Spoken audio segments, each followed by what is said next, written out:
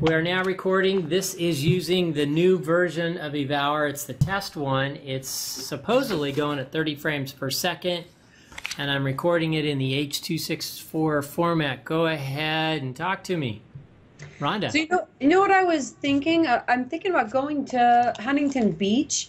I like this this coach. I see her like once a week in this group. Spend like $49 a month. And I am thinking about going and getting, spending like 2 days with her and just totally re-looking at my, everything that I have going. Huh. Try and get everything up and going, because everything that I have going right now, I've actually gotten into action using her stuff. So I feel like she's kind of like the online coach person I've learned a lot from. What's her name? Alicia Dunham's. She's on her way moving up, but she's the one that helped me get to the #1 best-selling author status and really? got me finishing my book within a weekend, really getting the whole, like probably 80% of it done.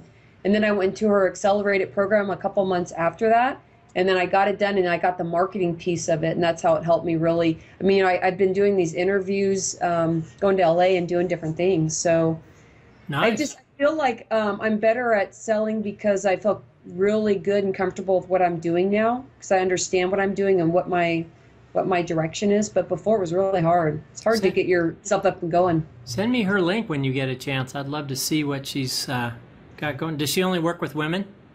No, she's actually has kind of like a manly personality. Very beautiful woman. She does modeling, but she just has like this action, move forward, no crap kind of a thing, and that's how I like to work. And she definitely speaks the way that I like to be coached and how I like to coach people.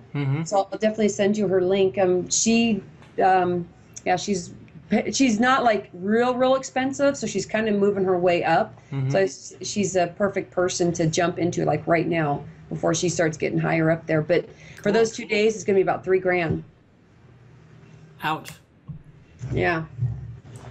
Okay, so this is the recording that we did using the h.264 30 frames per second. Oh, 30 frames per second, h.264. So now I'm going to stop this one.